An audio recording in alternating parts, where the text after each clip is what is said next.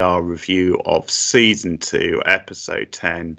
It is called the Bracebridge Dinner, and fittingly enough, it's a Christmas themed episode, so that works out nicely for the season.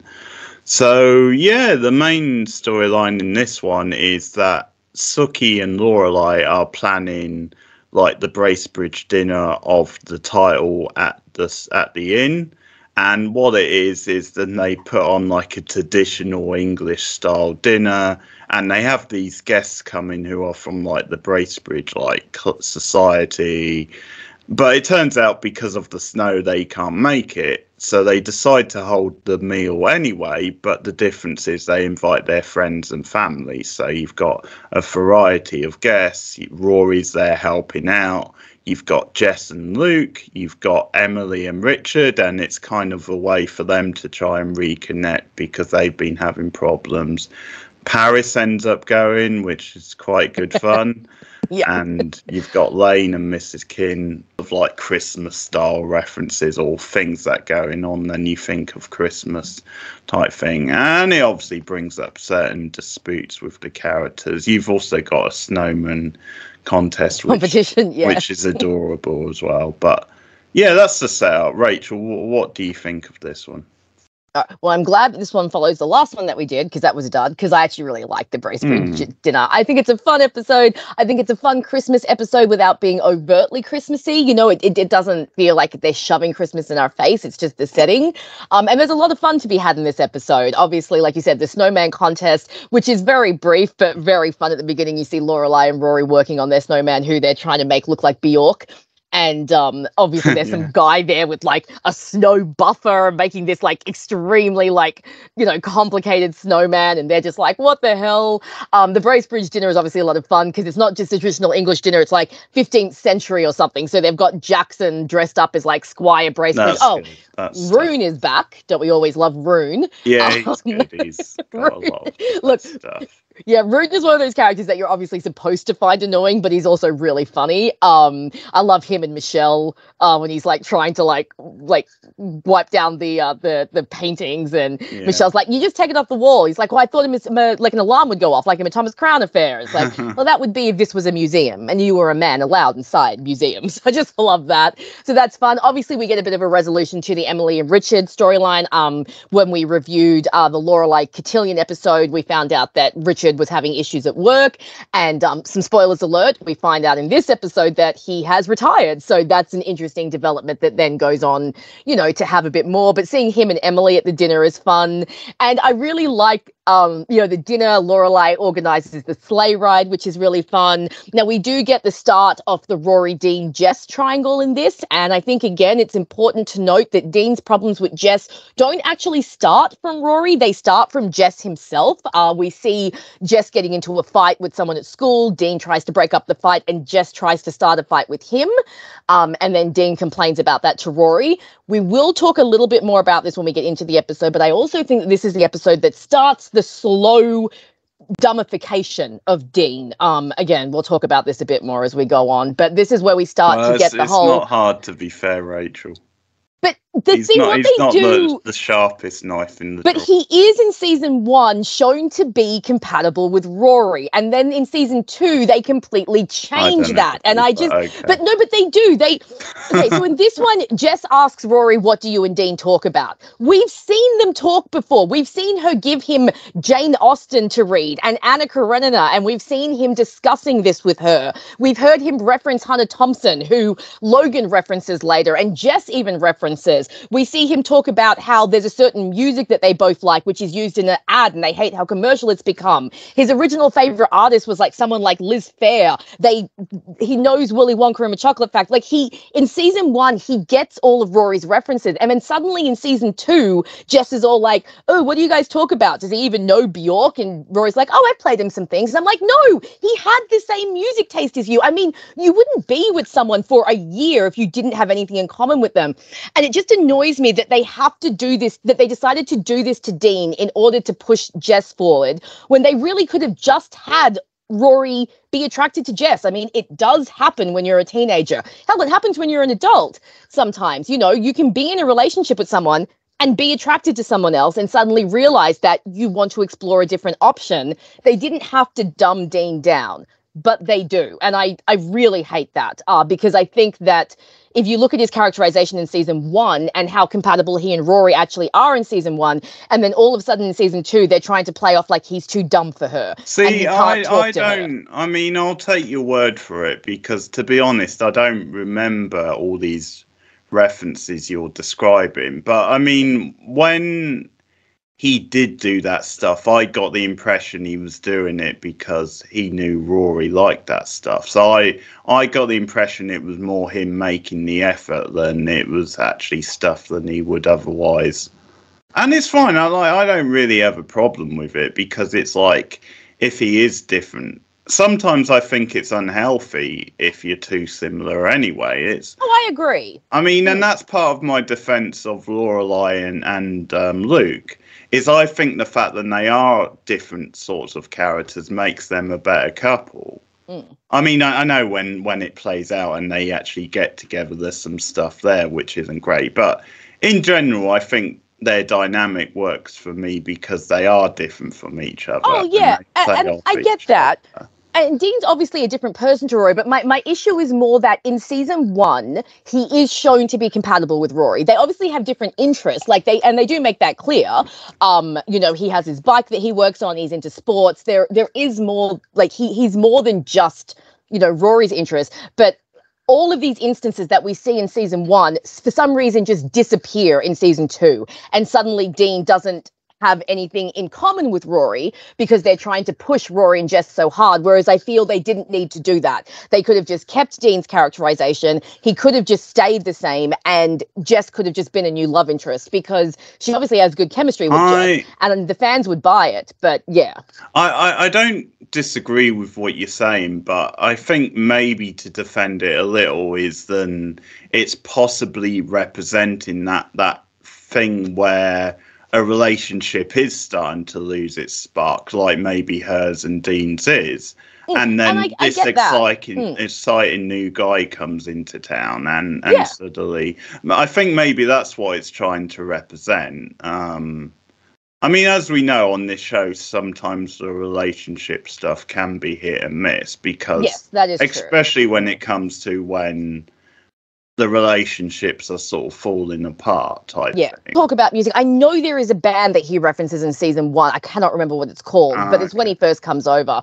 It's just, you know, they could have kept that side of Dean and still showed that Rory and Jess were connecting because, I mean, obviously the scenes with them are very cute. You know, we're seeing more of the chemistry. I do like that Jess confides to Rory that, you know, that Liz didn't want him to come home. Like, it's showing that he's opening up to someone and can be vulnerable. I don't love Rory and Jess. That being said, I'm not a huge Rory and Dean shipper either. I just happen to think that their relationship gets a bit unfairly treated. But I do think that she and Jess have got very good chemistry, and you can definitely see the sparks. And well, I meant to ask you this before. Because when you started defending Dean the other week, I was a bit. So does that mean your ship is Logan for Rory? Okay. Right. Yeah, absolutely, Logan.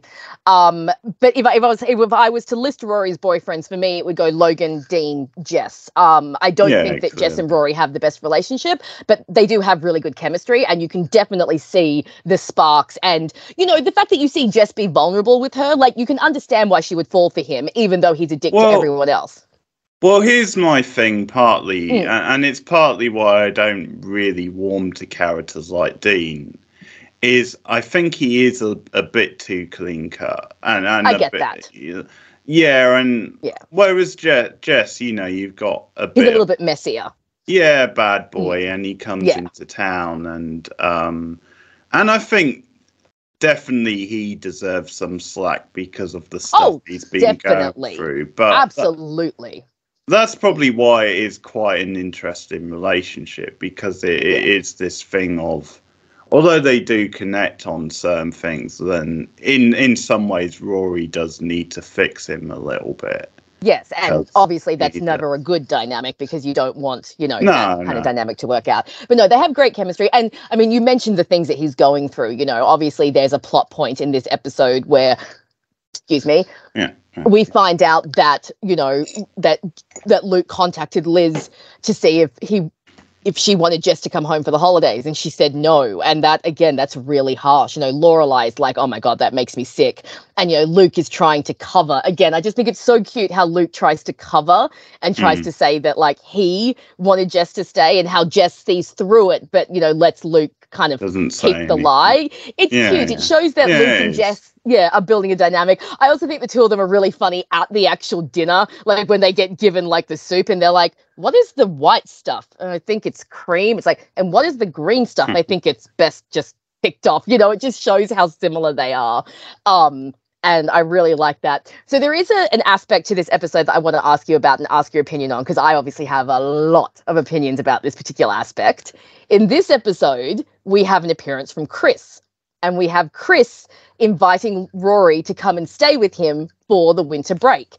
And Lorelai does not tell Rory and does not reveal it to Rory until Rory pushes her to. And for me, I find this very interesting because this is one of those contradictory things where we see Lorelai say, I always have the door open to you. And then when he tries to walk through the door, she tries to slam it in his face. So what did you think of that whole thing? Do you think that this is something that's probably normal, or do you think they're just showing that Lorelai is not okay with Sherry, Chris's new girlfriend? Like, did you pay much attention to that aspect, or what was your opinion? Well, because another interesting thing that is then, in a way, she's done the opposite to what Luke did with Jess. So I think that's actually quite an interesting parallel. Fair enough. Isn't that great in it? Like, it sort of makes up for it. Then she apologizes straight away when it comes out later, and yeah, I'm not sure. Like, it's definitely implied that she might have a little bit of jealousy towards Sherry, and just then there's some anxiety. Like, still some anxiety because, like, from what we can tell, she hasn't really seen much of Christopher since they had Rory years ago. I know the writing goes up and down a bit on that, but from what we can tell at this point, like, she hasn't been in their lives much, or certainly Lorelai wouldn't have seen that much of him, maybe. Yeah. Rory does mention that he gets in contact around this time of year, though. Like, that's why she asks. Yeah. So we know that there's at least some. And again, this is one of my issues with the writing when it comes to Chris and Lorelai and Rory and that dynamic, is the show likes to tell us one thing and then show us something else. So it likes to tell us Lorelai always has Rory available to Christopher, but then when he calls and asks, can I my daughter, who I don't live with and never see, and you have 24/7, if she can come and stay for a couple of nights, and Lorelai's all like, this is my time of year with you. It's like, Lorelai, honey, your daughter lives with you full time. She doesn't see her husband, her father. So, Well, yeah, but I don't necessarily think that's contradictory writing, because there's nothing to say then she doesn't have a note, like, I don't think it necessarily contradicts the other thing. It's just then in this case, I think she's just anxious. Maybe partly because he does have a new woman in the picture, and maybe she is. And again, I'm not excusing her actions. I think she acts badly, but I don't necessarily see a contradiction between the two. Fair enough. As we go on with season 2, this is just like an extreme example where she gets nervous because of a particular... Possibly. I will say Lorelai is oddly protective of her daughter. Like, she really does not like sharing Rory, which comes up a lot over the series. But, yeah. I mean, I can understand it, because I think from her point of view, she did raise her. And I think... once again, it's getting into semantics about how much Chris has been involved in Rory's life. And I mean, obviously, years ago, I think from what I can understand, it was sort of a mutual decision, but it's like... No, they pretty much say that it was Lorelai's decision, as pretty much everything to do with Rory is Lorelai's decision. Again, this is a thing with the writing when it comes to Chris. It definitely goes up and down. And as we go over this season, because he will pop up more this season, we can talk more about it. Well, but because they much confirm that it was Lorelai who said no. I don't know if I would buy that, because she was only 16 at the time, so I don't think she's going to say no to if the father of the son of her child wants to stick around and help raise it. I don't think a 16-year-old would say that, sort of thing. I can imagine later on, if you're a bit older, you have more misgivings. We don't get the full, unfortunately, we never get a full flashback showing exactly what happened. The only thing we have are hints. And there is a season 3 episode where we do actually see some flashbacks to younger Lorelai and Chris.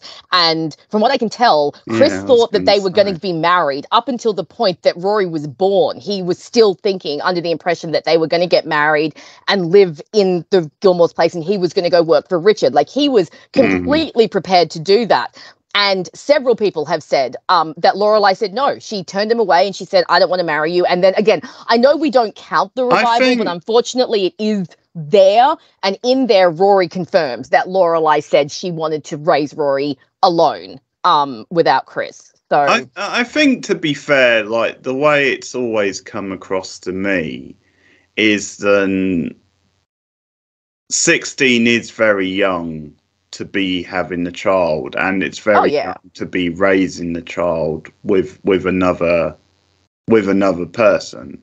So I always got the impression, although she made the decision to keep Rory because I guess she felt that was the right thing to do, but like, I think that plays a part in her decision, and obviously we don't know how well the relationship was going, but like, suddenly having having a baby out of the blue can obviously, bring tensions up.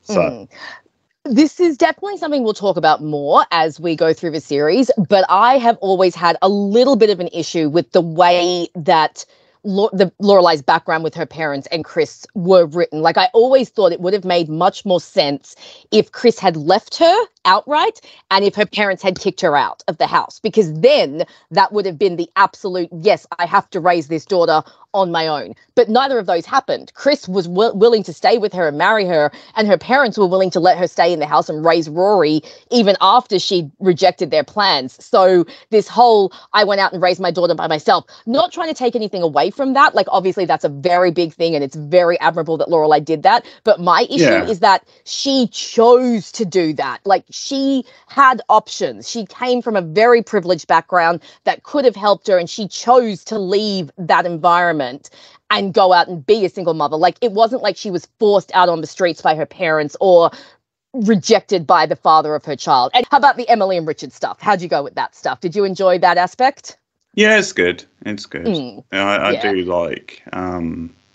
you can see why Emily gets upset. Yes. Because it's almost like if he just told her, she would have been probably fine with it, or probably more supportive. Yes, because he just drops it at the table that he's retired, and she didn't even know. Poor woman.